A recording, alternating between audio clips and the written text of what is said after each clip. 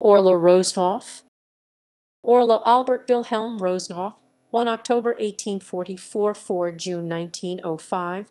Born in Copenhagen, Rosenhoff was a student of Adolph Lund and later of Niels Gade. When the Music Academy was established in 1867, Rosenhoff was the acting teacher of piano.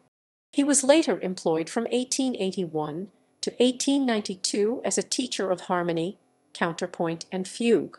Teaching became Rosenhoff's life's work, and through it he exerted great influence on generations of Danish musicians, including Tekla Griebel-Wandall, Carl Nielsen, and Hilda Sehested.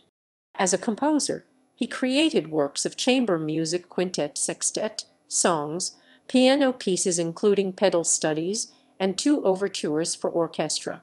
He published 3 collections of exercises for use in music theory lessons.